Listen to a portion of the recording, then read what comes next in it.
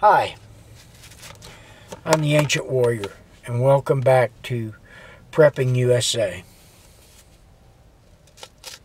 If you like what you hear here, please go to the bottom down here and press the button to subscribe. And then press the little bell icon so you'll be notified when I do a update. Coronavirus update 4, 5, 6, I don't know.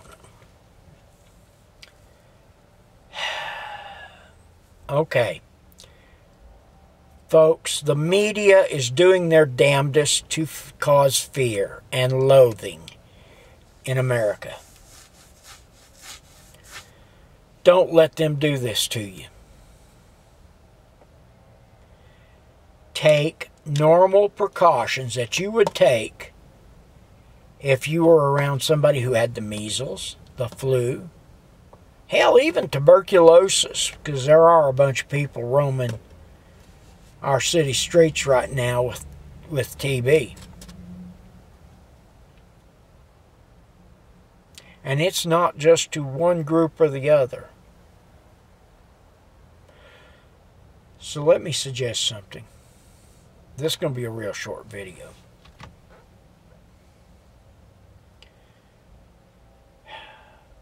Don't allow people to scare you. Don't allow them to lead you down the garden path. And if you get an email like I got today, I don't know, these hackers and these people are not very bright. They maybe can get into people's computers, but I got news for them. They're not scaring me a bit. You know, if I get coronavirus, I'm going to fight it the same way as I fight everything else. Tooth and nail.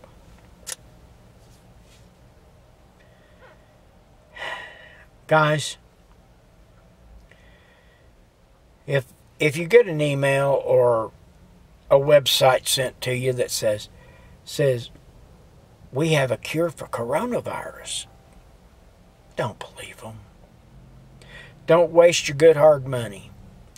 Don't waste your good hard money on these so-called N95 masks that last forever. Really. Guy had a video up the other day showing this N95 mask that lasts forever. And I got looking at it and thought, I got that mask. It's a breath warmer mask. Back several years ago, well, 10 years ago, I caught pneumonia. And in the winter, the doctor suggested I wear one of those things. I did.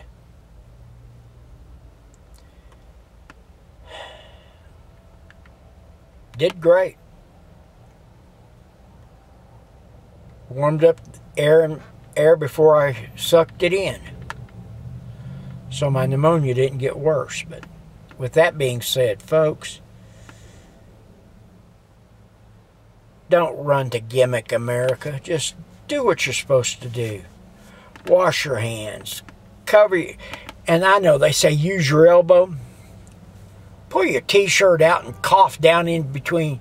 If you're like me, I wear a t-shirt and a shirt. Just cough into between the t-shirt and the shirt. And when I'm in the car by myself, it doesn't matter. Because this car is going to get wiped down tonight before we get ready to go to church tomorrow. So it'll be nice and clean. And I'll spray it with Lysol and everything. And by the way, you can get travel size Lysol. You might want to consider carrying that. Just so that you have it for when you go out. So, with that being said, guys, have a blessed day. Go with God. And remember, it's better to have and not need than need and not have.